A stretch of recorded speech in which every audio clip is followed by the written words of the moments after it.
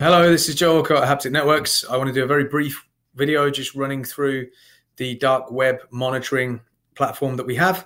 We're offering this to our customers. Obviously, security at the forefront of a lot of people's priorities. And so a very interesting dashboard and a lot of demand for it at the moment. So if I can just get into it. So here we have the live data search element. So we can type in an email address, or we can type in a whole domain. So in this instance, I'm going to use example.net, which is a dummy domain. I don't obviously want to be sharing and compromising anybody's details. And very quickly, it will spit out the most recent records found. So you can see which email addresses on your domain have been compromised. You can see partial passwords. We can share that information for you for the purposes of just sharing briefly. You can also see the source and the origin. These are very interesting.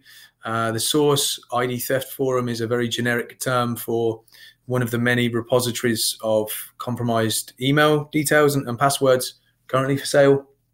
And also you can see the origin. So, you know, Discuss, MySpace, LinkedIn being main ones we see due to hacks.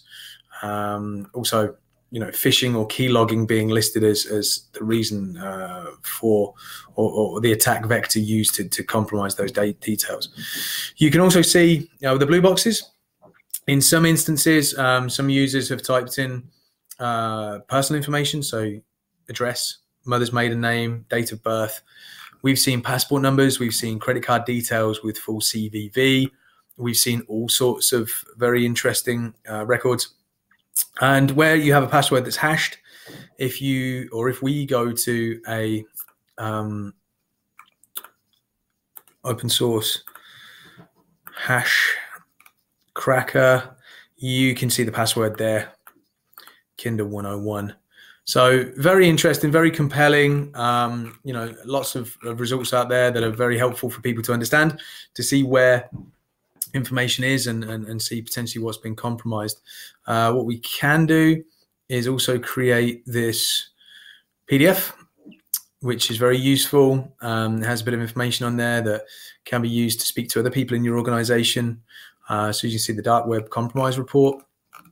You can see how many records, also what we monitor. So any hacks for hidden chat rooms, private websites, peer-to-peer networks.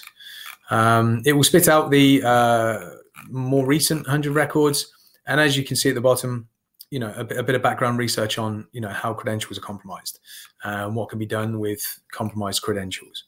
So really interesting, really compelling stuff. I can do another video about the phishing simulation that we can run via the dashboard. So you can see here a phishing campaign that we effectively created here, a dummy one in the organization, where we sent out 100 emails and how many were clicked and how many submitted data. So this is really useful as well. This is a topic for another video, I'm sure. But if you would like to know more about the dark web platform and how we can walk through a data search with you, we can do it on a webinar. We can come and see you. If you'd like to know more, just contact us and we'll be happy to give you some more information. Thanks for watching.